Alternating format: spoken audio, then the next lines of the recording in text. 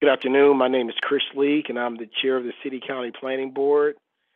I'm now called to order our October 28th, 2021 City County Planning Board virtual work session.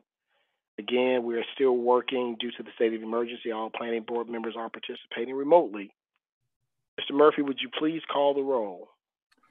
Yes, Mr. Chairman. George Bryan. Here. Melinda Dunnigan. Here.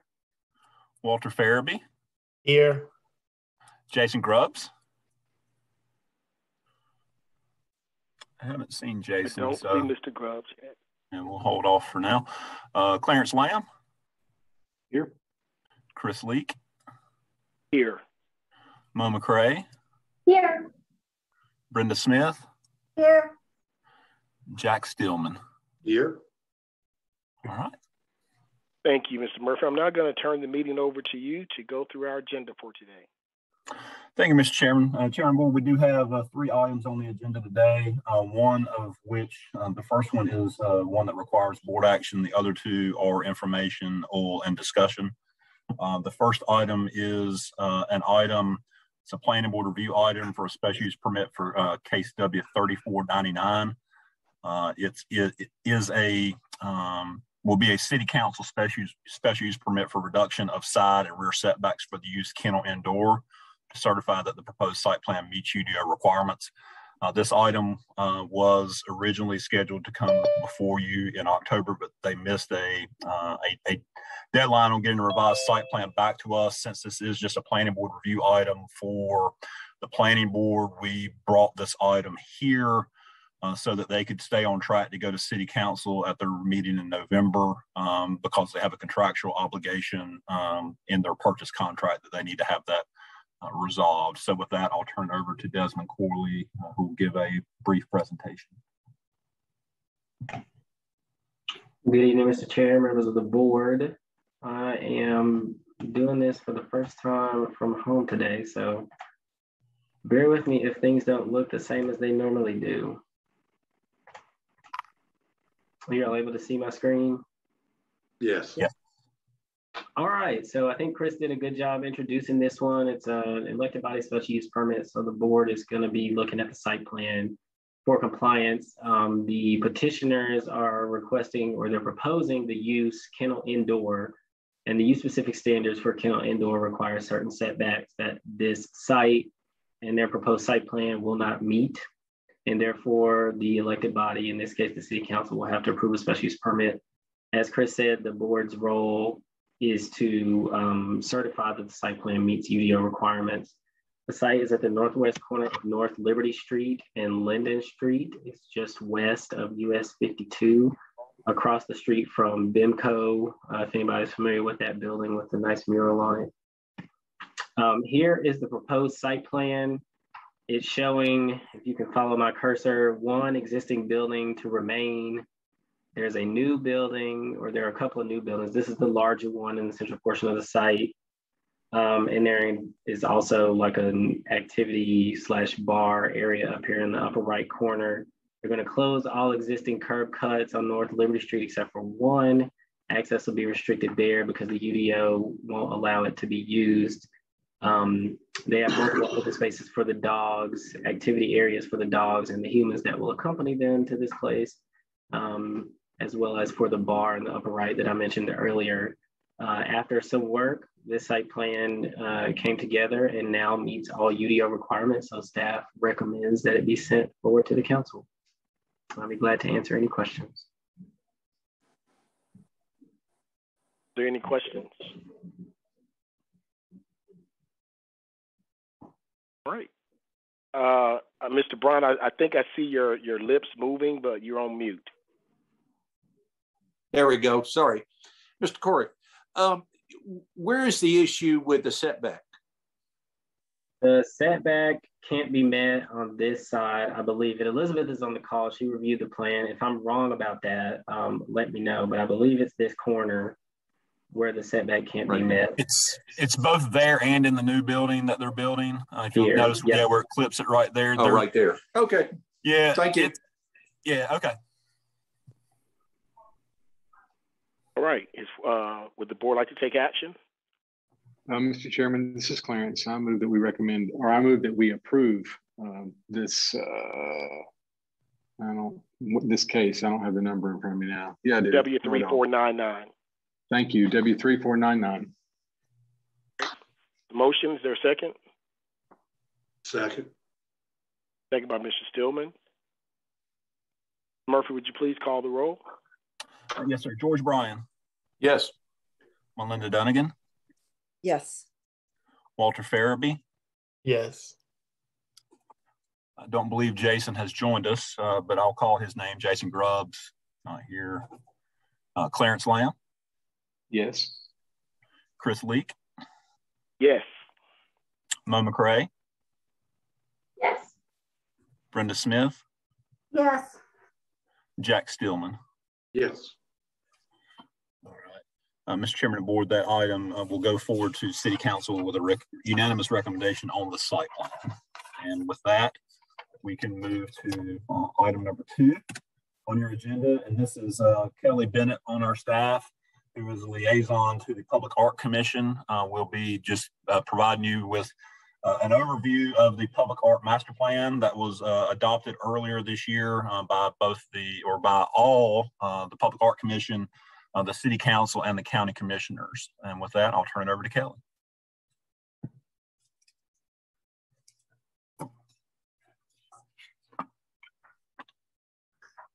Thank you, Chris, and thank you, planning board members. Can everybody hear me okay?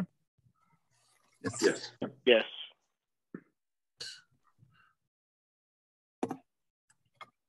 Okay. Can you see the presentation okay? Yes. Yes. Okay, so we'll start off. What is the Public Art Plan? This was facilitated by the City County Public Art Commission. The plan was adopted by the city and the county earlier this year, and it sets the agenda for the next 10 years of city and county public art investments. It has 5 goals and then project recommendations, which include locations and ideas for public art. There's a strong case for public art, defines a sense of place, creates pride in the community, attracts visitors, increases foot traffic in downtowns, and increases the length of time and money people will spend in a place. And an investment in public art is also an investment in local jobs.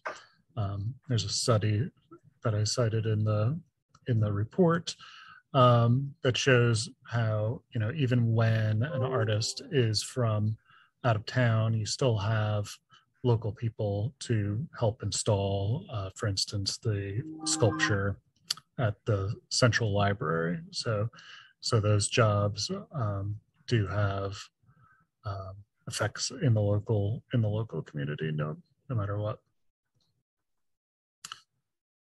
This is a quick look at some of our peer cities. Public Art Administration shows their annual budget, the amount of staff that they use, and then how many projects a year that they do with that staff and that budget, and also whether they have something called percent for art, which is type of funding mechanism that uses capital expenditures.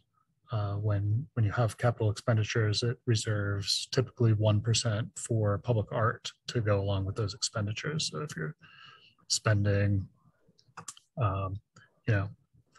$10 million on a public park, you might reserve $100,000 for public art that could go into that park. And that leads us to the goals of the plan. And the first goal is basically a percent for art ordinance. And then it states to include public art in future city and county investments, such as parks, libraries, recreation centers, greenways, and streetscape improvements. The second goal is to increase public art funding for projects at existing parks, greenways, libraries, municipal buildings, downtown Winston-Salem and neighborhoods. And this is different than that percent for art ordinance. This would be, our existing parks. So projects that, when you're not rehabilitating a big public park, but you want to put a sculpture in it, the budget would come out of this type of funding. Goal 3 is to help foster a local public art economy that develops local artists, fabricators, and other related businesses. And there are a number of actions in there to help with that. Goal 4 is to raise community awareness of the City County Public Art Program. And goal 5 is to care for and manage our growing public art collection. Public art projects for the next decade, current staffing and pre-coronavirus funding levels. The Commission's likely to complete about 12 to 15 public art projects over the next 10 years. That may be an underestimation, but we don't want to overpromise in this. But with recommended larger budget allocations and a percent for art ordinances, that could easily increase to 25 to 30 projects. And those projects can look like a lot of different things. They could be downtown or parks and greenways. They could highlight significant people in our community. They could really run the gamut. So anything from artistic bus shelters to large scale sculptures around our community. And I'm happy to answer any questions. Could I ask a question, Mr. Lake? Sure, yes, sir. When you say the commission will do these, what does that mean, Kelly? Well, the Public Art Commission facilitates these projects.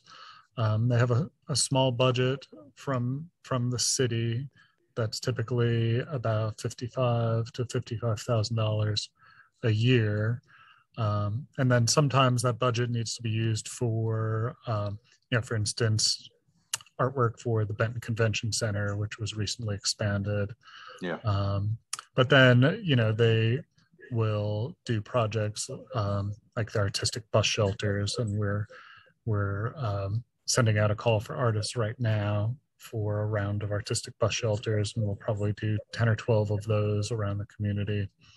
And then the county oftentimes will fund a project. They have the Clemens Library has some money attached for public art, so we'll be looking at that over the next couple months as well. So, are you saying that these are things that the commission pays for?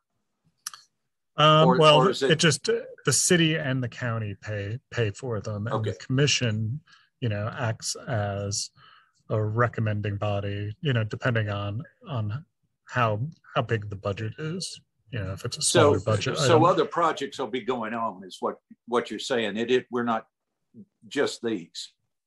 Oh, definitely, yes. Yeah. Is there any commitment from the county to put public art at the new courthouse?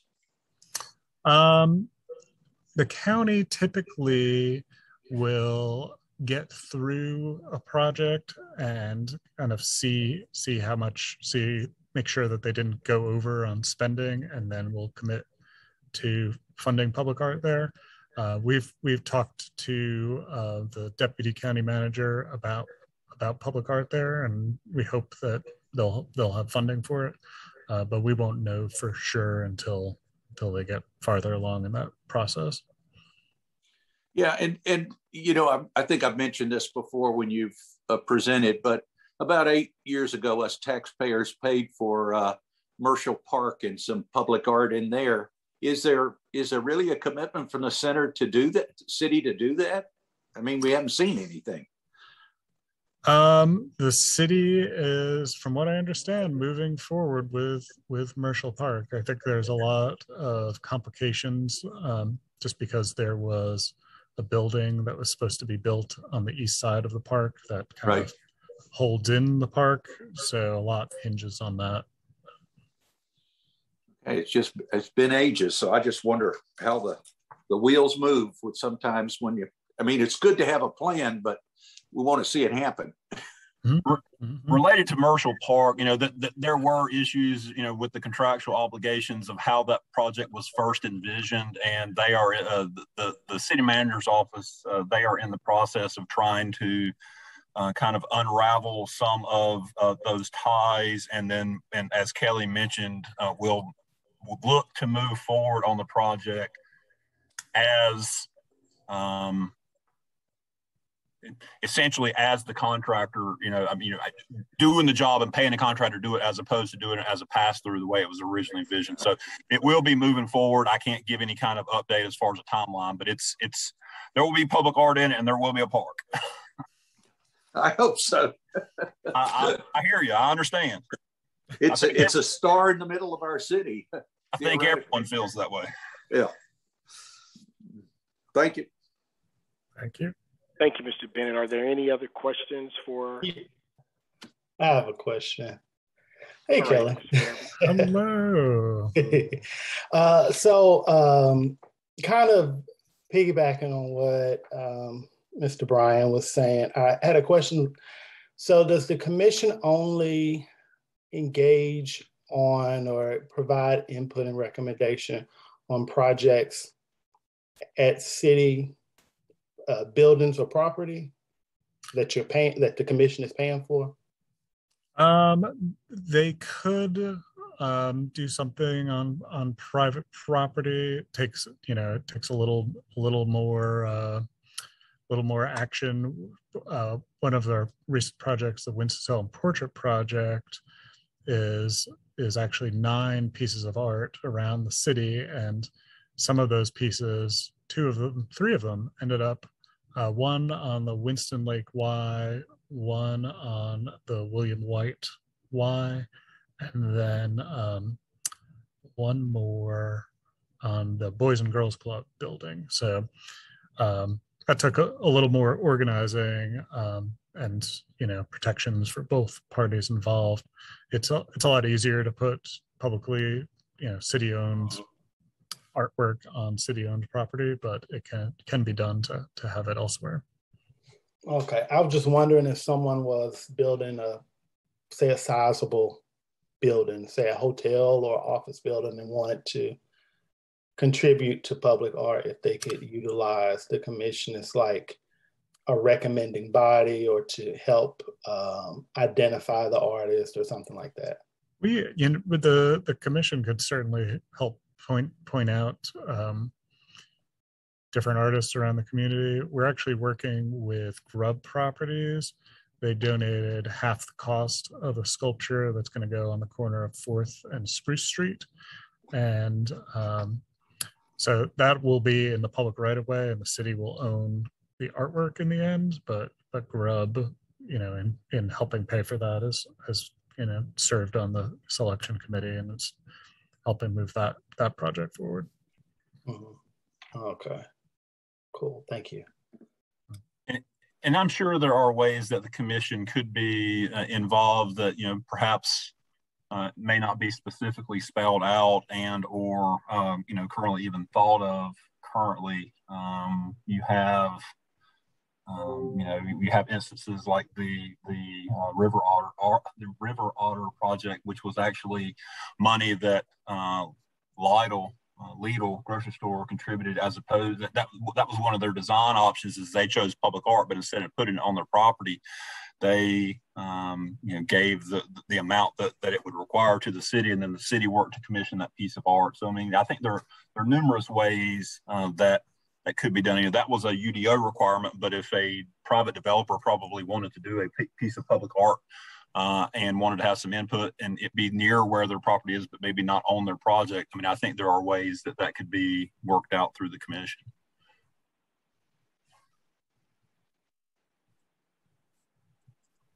And one more, I'm sorry. I saw on the chart, and you presented it, we don't currently have a percent for art. been discussion of that you know of? I guess. Yes, this is something that we will be bringing to the city in, I believe, March of 2022 for them to consider. Okay, good. I'll keep an eye out for that. I think it's important so we can get more projects. Definitely.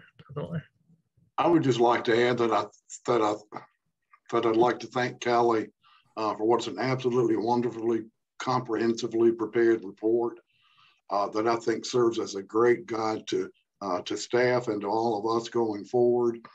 And I'm gonna play the part that everybody least likes hearing about, and that is, it is absolutely imperative that when these pieces are installed, that the commission, the planning department, someone has got to have access to the money to maintain them and to keep them up, or we're just going to create a really sad mess and look second class rather than first class. So anytime you hear the need for repairs, cleaning, maintenance, please support that going forward. Yeah, and we do have, it might not be earmarked for maintenance, but there's a good bit of funding in the public art budget that can be used if need be for any damages to projects. And or just age and wear and tear. Yes. Mm-hmm. Yeah. Thank you. Thank you. Great comments and questions. All right, if there's nothing else, thank you so much, Kelly, for that presentation. Okay, thank you all. Thank you, Kelly. No board action required on this one. That's correct. That was just an informational item, and as is number three. Number three is UDO-CC 15, which is the text amendment modifying the accessory dwelling unit provisions in the current UDO clear code, and we'll hear from Amy Crum on that. Keep in mind that this is currently scheduled to come before you as a public hearing item at your, and this says November 11th meeting, but we'll talk about that later. It's actually your November 10th meeting because the 11th is Veterans Day, so we'll be meeting on the 10th. But again, we'll get to that in a few minutes. And with that, I'll turn it over to Amy.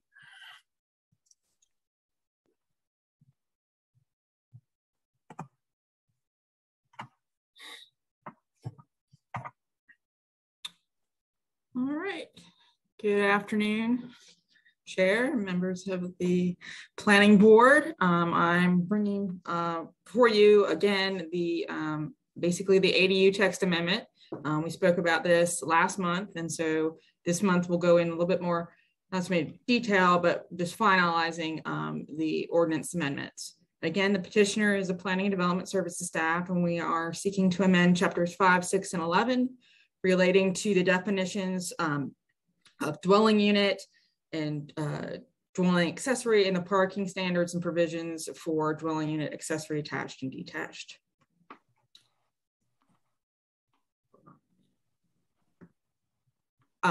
Accessory dwelling units, as you're aware, are small secondary dwelling units on the same lot as the principal structure with similar amenities as a standalone house.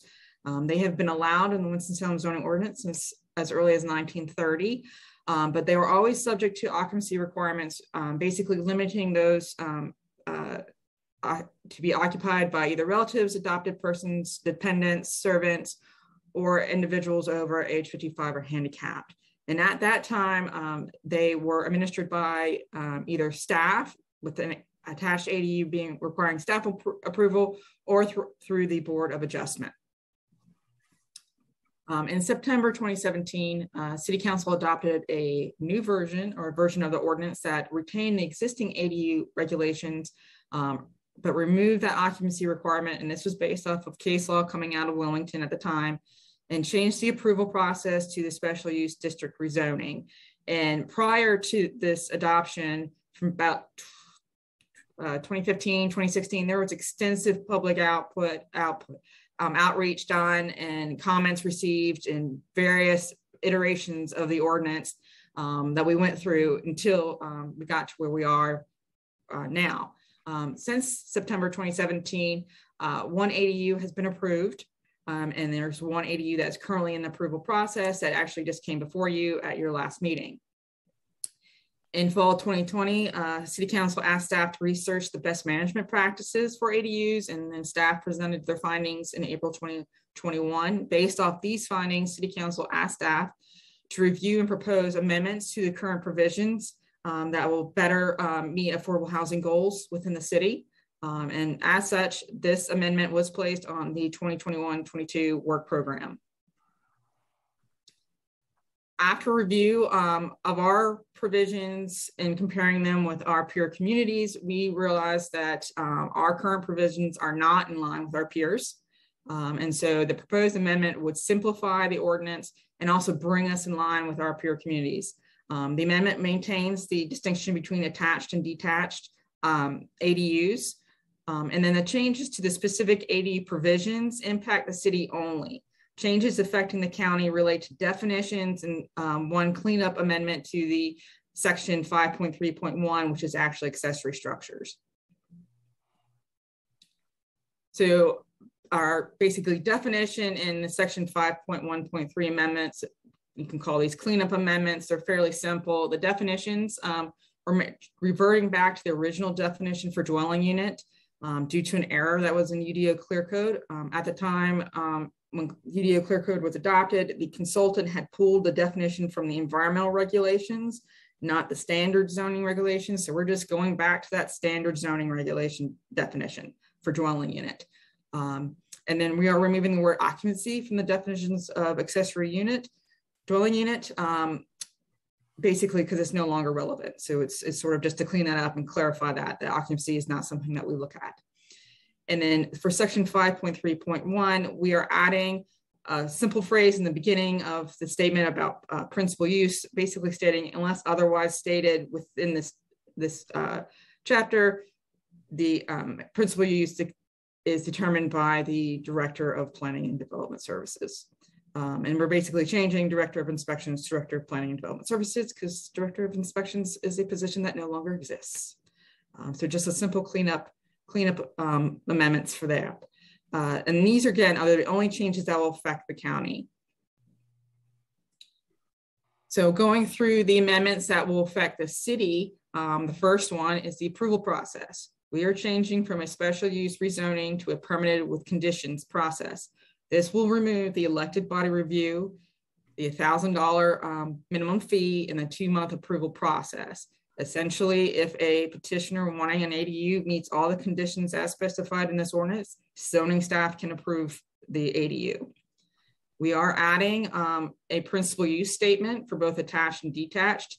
Currently, there is no statement. Basically, in the definitions, it'll say residential building, but it doesn't really specify what type of residential building. So we're specifying that. For attached, it's a single family residential building. And then for detached, it's a single family residential building in manufactured home class A. And we are making no change to the number. Right now, currently, you can have one ADU, whether attached or detached per lot, that will remain the same. Parking, we are removing the one off-street parking space that's currently required. So no additional parking would be required for either attached or detached ADU.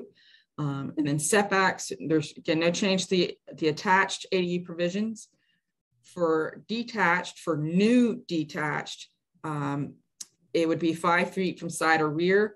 For conversions of, say, a detached garage, you would have to be in compliance with the NCB building code for setbacks. And then no ADU shall be placed in front of the front facade of the principal structure. For size, no change to the attached provisions, which basically is 50% of the heated floor area of the principal with a maximum of 1,000 square feet. Detached would be 70% of the total floor area of the principal with 1,000 square foot maximum. And then no matter the square foot of the principal, you're allowed 576 square feet, which is essentially a 2-car detached garage, basically a 24 by 24 building. Height, currently there is no height provisions, and we are adding height provisions for attached. We're adding a provision that states the ADU cannot exceed the height of the principal. For detached, currently, it's the height limits of accessory structures, which is 17 feet. We're amending that to 25 feet maximum. Other changes, we are removing the structural requirements section for attached ADUs. This is the section that looks at placement of doors, stairs, utilities. One, we don't get into utilities. That's the discretion of either Utilities Commission or Duke Power, or Piedmont Natural Gas, or whomever it may be. And then also these get into design elements, which is a really fine line we can do with single family development. And there are also the language in there. There's the language that says where feasible, who determines where feasible is, so that it's just cleaner just to take that section completely out for the attached. For detached, we are adding a permanence provision, which will basically require that the ADU is on a permanent foundation and prohibiting the use of RVs and trailers. So a property owner couldn't use a pop-up camper, or doing maybe a tiny home, which tiny homes are typically built on flatbed trailers. They wouldn't be allowed to do that either. And we are removing the use of manufactured home Class A and Class B as being able to be used as ADUs, simply from a size perspective. They don't make Class A manufactured homes or Class B manufactured homes small enough to meet our size limitations. I think the smallest one is 1,200 square feet. So it's really a moot point to include that. This is information I shared with y'all back in September last month, and it's just put into one document here, one table. And we're looking at our peer communities that we looked at. We looked at Asheville, Charlotte, Durham, Greensboro, Raleigh, and Wilmington. And as you can see, you can sort of go through line by line. All of them administer their ADUs by a permitted with conditions approval process.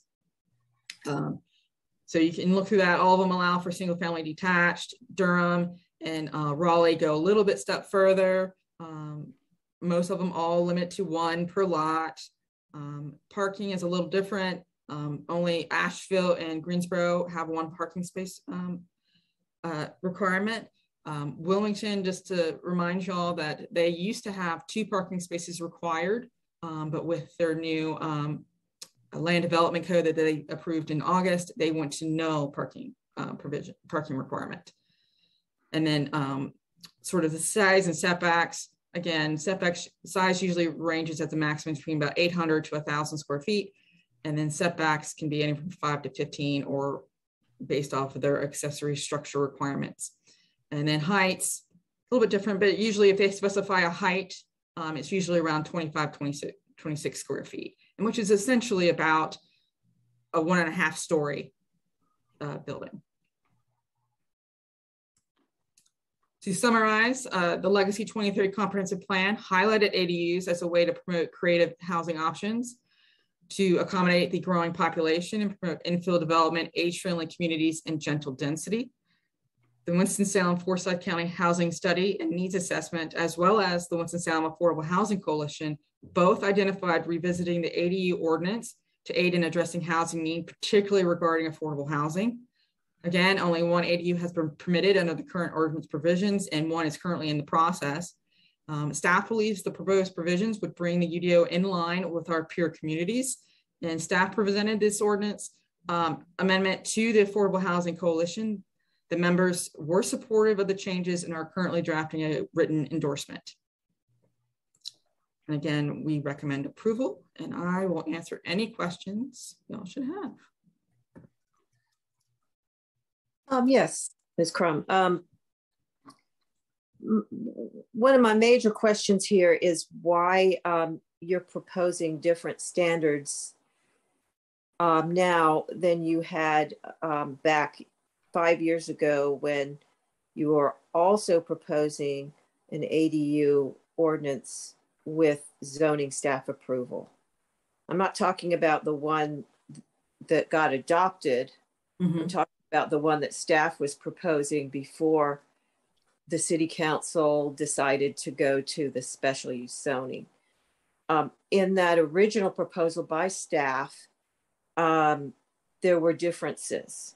And what I'm trying to understand is why you're veering away from that original proposal now, because again, you're proposing the same type of approval process as you did before.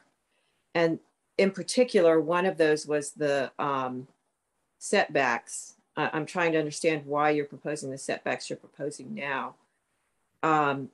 Back in 2017, the setbacks you were proposing were half the principal residence setbacks, which in a 9,000 square foot lot would be, I think, 12.5 feet, and 7-foot side setback. And now you're proposing 5 feet rear and side.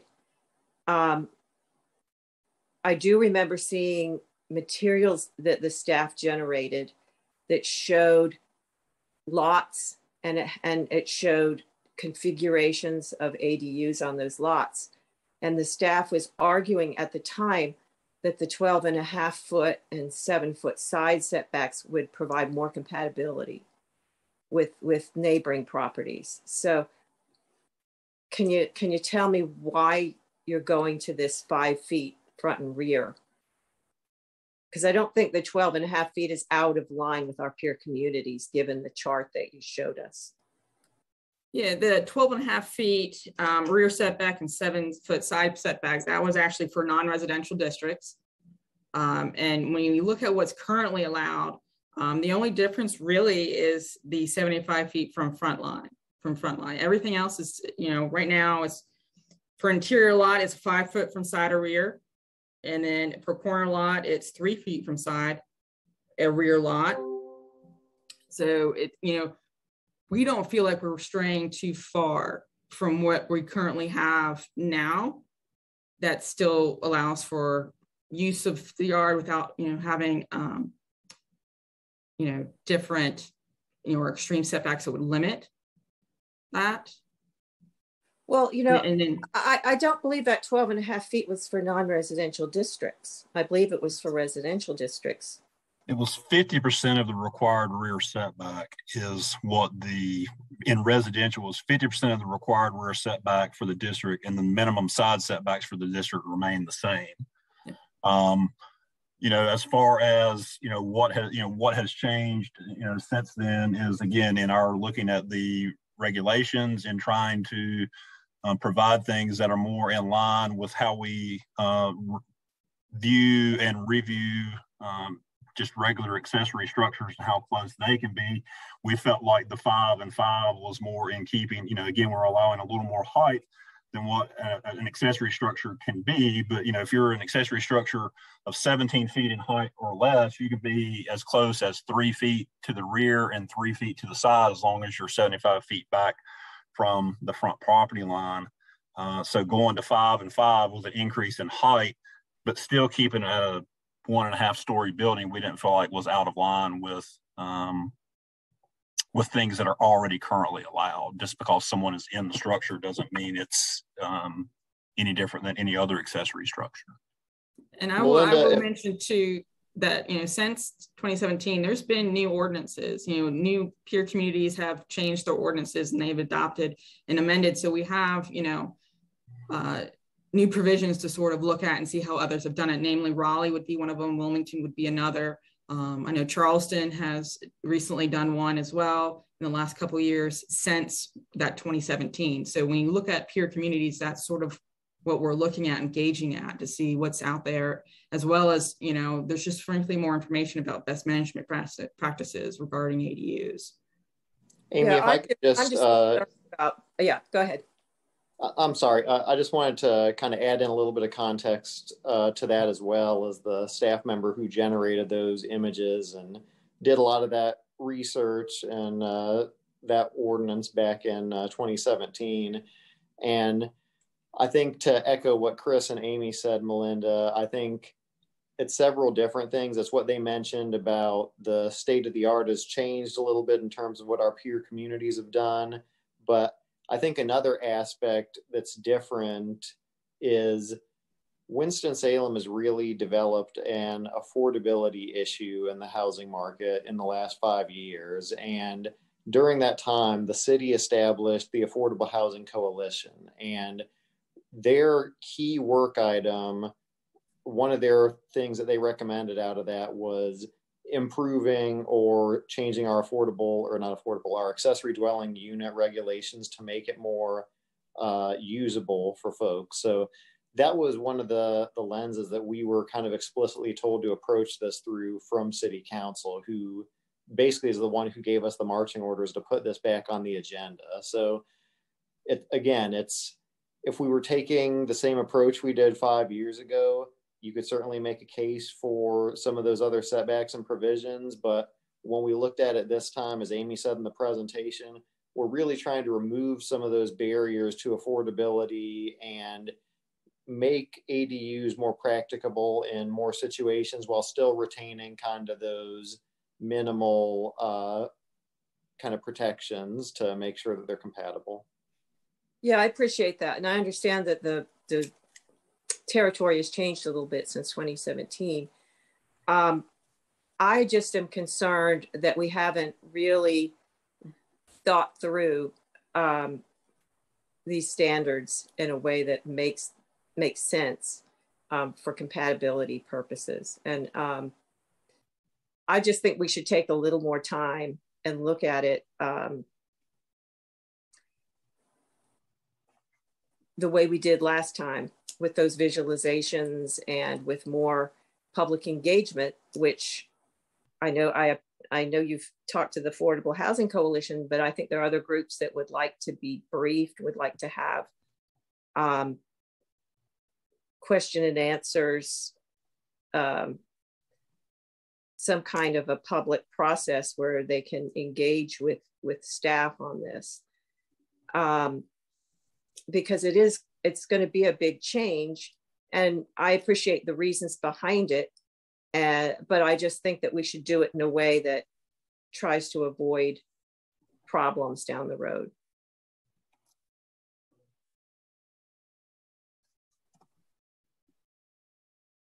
All right, are there any other comments? Could I ask a question?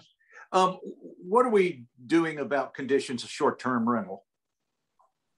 Basically the city has no restrictions on what residential properties can be used for short-term rentals, and that's for or duration of rental contracts. So the fact is that we really don't, as a whole city across the board, look at that. So I know, but that if you look at the research across cities, that definitely affects affordability. When people put second places on there and then rent them out as Airbnbs or VRBOs, it drives up prices rather than drives down prices. George, your inquiry is actually one that the Affordable Housing Coalition raised as well a couple weeks ago when we presented to them. And what we mentioned to them is Kelly Bennett on our staff actually researched Airbnbs and VRBOs, I think back in 2019, it might have been 2018, but he did a fairly exhaustive report on how our peer cities regulate those and kind of how many of those are on the market in Winston-Salem and if there was a need for any regulation here.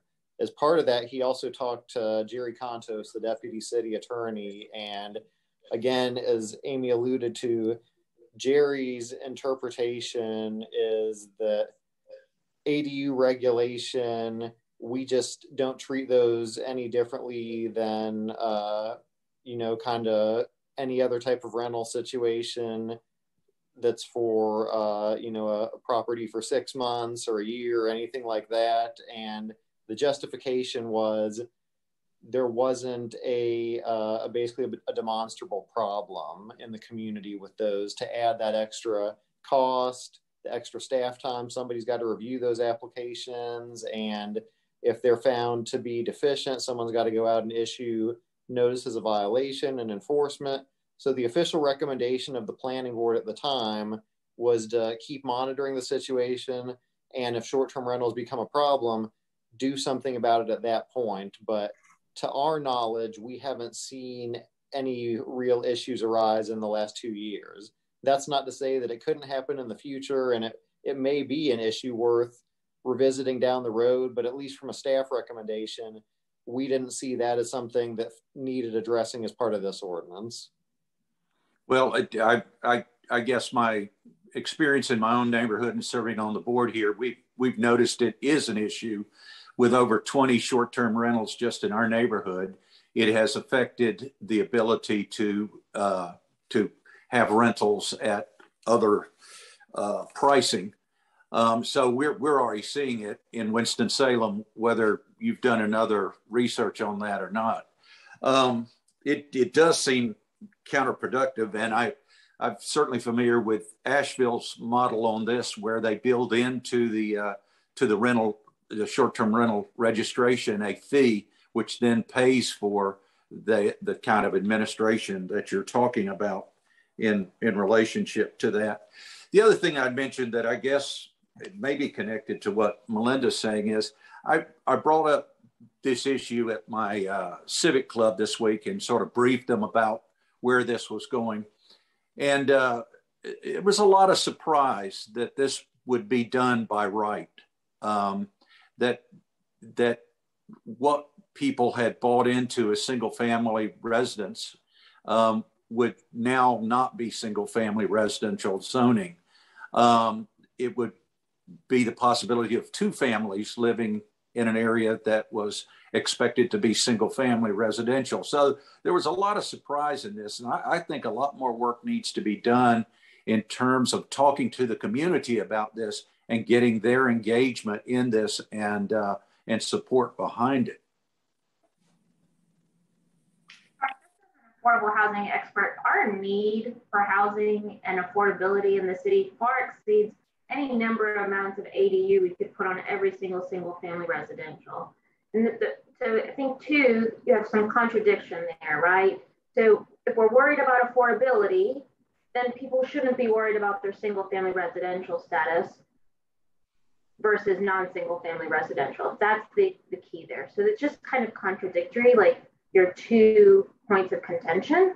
So I think, ADUs are always going to be issues of community engagement. However, I do think this is a really good effort to align us to pure cities and align us into like the forward movement of where Winston-Salem is going. And we have to have it by right and not allow it to be something that we can do with our single family home lots as my parents age, or as, hopefully I can convince my 4-year-old to live with me forever. Maybe she won't like to, maybe I won't be cool enough, but that's an option, right? So I think we have to kind of be very careful that community engagement is always a priority, but we have to align our times and our codes to the growing nature of our city.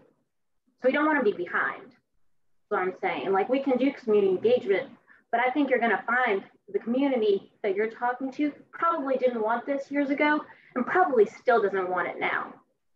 Sometimes we have to act for the best benefit of those who can't voice their opinion at those meetings. Well, I think there's also a lot of debate, particularly looking at Portland, on whether ADUs are truly affordable. In fact, I don't agree with calling it affordable housing. I agree with causing it more infill, because what we find is that the ADUs are priced at market rate in that community, and there are different market rates for that. So I don't think that Portland has necessarily seen that has been an affordable. It is simply more housing. Well, and again, and that ties back to the larger issue of the overall housing picture. I mean, you're right. ADUs in and of themselves are not going to address the affordability issue. But again, whenever you have additional tools in your toolbox to provide additional types of housing, you're essentially freeing up other units in the community that will then, perhaps be at a more affordable level. I mean, one of the issues with affordable housing, especially as we have it here, is the lack of options. And this just provides another tool in the toolbox. But, whenever you're looking at the cost of construction and you're looking at allowing something, theoretically between $700 and 1,000 square feet. And if you're looking to come new construction, you're looking at spending between 70 and 100K. So it's not like you're going to be necessarily inundated with these things. It's going to take, it's going to be, the folks who either have the capital and have the need for, their family member to live with them, or something along that lines, or they have something that's easily convertible. They have a detached garage, but again, this is not a magic bullet for affordability, and there really no such thing exists. It's really just supply and demand, and this will help a little bit on the supply side. I agree. I think the comments are good, and I think we could go back and forth. We've had the same discussion before. We had the same discussion when I was on the Zoning Board of Adjustments, and viewpoints very seldom change. So the arguments remain the same. If you were on one side 5 years ago, you're probably on the same side. So to keep going back to the public, we've heard the public before in the past. Staff has made a valiant effort to try to get us in line with our peer cities. At some point, we have to look at that and move forward. Things don't stay the same. This isn't Mayberry. And I hate to say that, but this isn't Mayberry. This is Winston-Salem, North Carolina. We're trying to move forward. And there is a lack of housing here in our community. And this is an effort to try to curtail that. Is it perfect? No. But to keep rehashing it and saying the same thing that was said 5 years ago, I think it's kind of, at some point we have to move on. So if there are additional comments that have not been stated, I would love to hear those. But if we're going to continue to say the same thing that we said 5-10 years ago, we're going to have a public hearing on it. I would just like to conclude by saying the mere fact that we've seen one ADU developed in the city of this size since 2017 should tell you more than just a little bit. It's time for change and change for improvement. And I say, let's get on with it. Give it a shot. Thank you. I agree. One thing that really promotes it, in my view, is you've got the opportunity to use the existing utilities and infrastructure on land that's already set aside without increasing those costs. It's not like building a new development where you have to put in new streets and new land development. So to me, it's a very positive aspect. Whether it's affordable or not, it gives you that option. Yeah, I just want to add, as past staff who actually worked on this initially, and I probably talked to several of you about this at that time, I really think this is a good version of it, and the changes that have been made are important for the city that we live in now and we want to live in moving forward. We've only seen one. There is opportunity for more with better ordinance.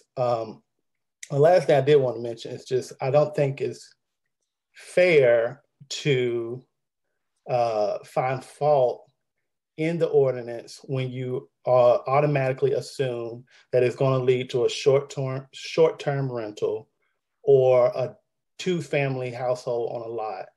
ADUs can also be, as we've seen, someone that just has a family member that they're providing a home for on their property outside the main house.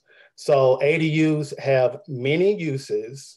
It does not mean that you have weekend rentals coming to tear it up at an Airbnb. It could be a grandma. It could be Miss McCrae's daughter when she moves back home. There's a lot of different ways that ADU can be used.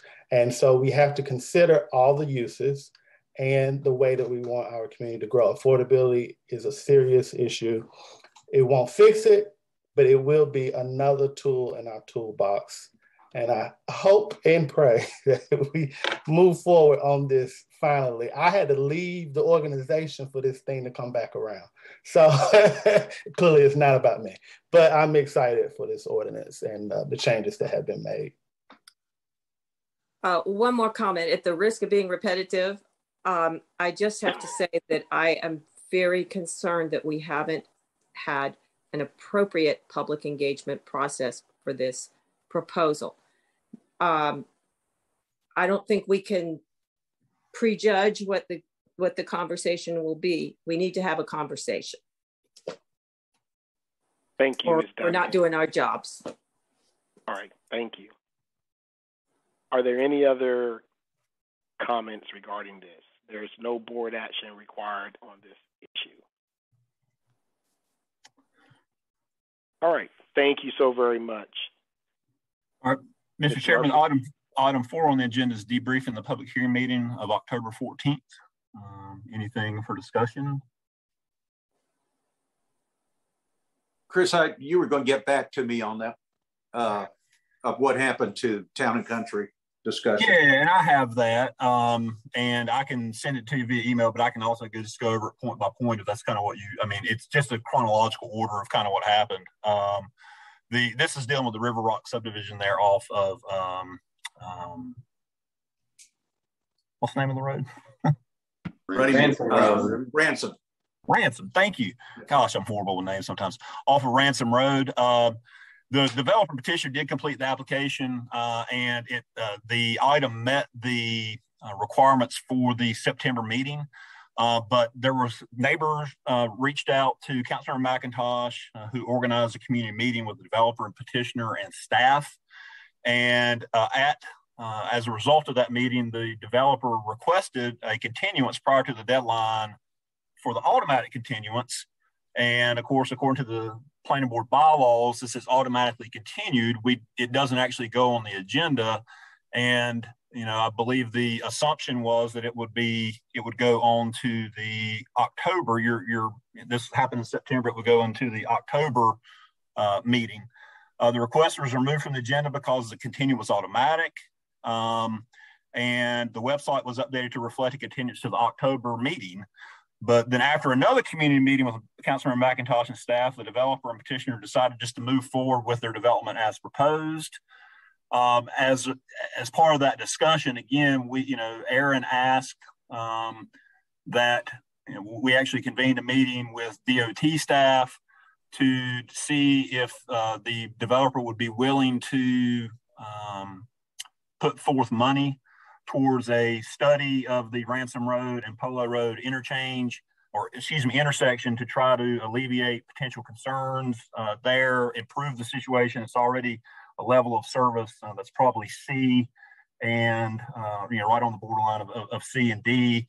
And they were willing to put that money forward. As part of that, since this is a work session, since this is not a public hearing item, it is a planning board review where the public doesn't have the right to speak. It was, as part of that agreement, it was agreed that we would put it onto your work session, and I can't remember the date, in September, for you to consider, since it wasn't for public input. And the folks who were the neighbors who were opposed to it were, because of the regular zoning meeting is a public hearing that you can sign into, they were under the impression they would be able to sign into the meeting, not necessarily to talk, but at least to hear what was going on. But since the work session, we only allow folks in that actually have items on the agenda that they can speak on. We didn't let them into the meeting. We steered them to the YouTube feed so they could watch your discussion on the item.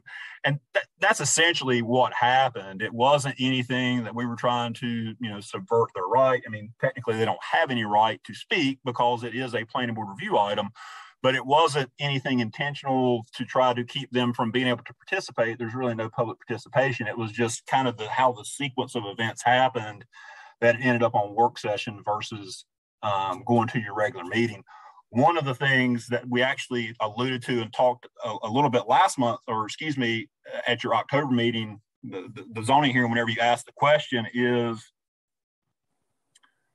revisiting how we do those continuances. There was a time when we did the continuances that even though it was going to be automatic, we would put it on the agenda. We would mention it to you as part of our consent agenda. Hey, this has been automatically continued, so that, again, it's continued date certain and we're discussing it in the meeting. And I think that's what we're going to do going forward. So it's just clear, whether it be a public hearing item for, a zoning recommendation from the planning board, whether it be a subdivision or other type of planning board review item that the planning board would have, even if it's going to be continued to the next month and it's automatically continued, we're still going to bring that to you at your zoning hearing so that You know when it's continued to. Anyone who was interested knows when it was continued to. Again, it doesn't necessarily, it's not going to give anyone the right to speak, but it will be more transparent and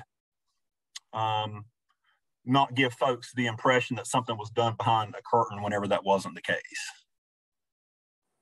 Well, I think we're still under the ethical rule to have public meetings. So we need to be clear and transparent with the public about when those meetings are going to occur on items that they're concerned about. So I appreciate you giving me that chronology. Right. And again, and they did know about the meeting. It's just, I think they were upset that they couldn't be actually in the Zoom again, even though they couldn't speak. I think that was part of the neighbors knew. I can't say that everyone knew, but I know there was a fairly large contingent that were making comments during the YouTube session. You can find, you can kind of see their log of comments. So there were a number of folks on there, but again, it was nothing intentional.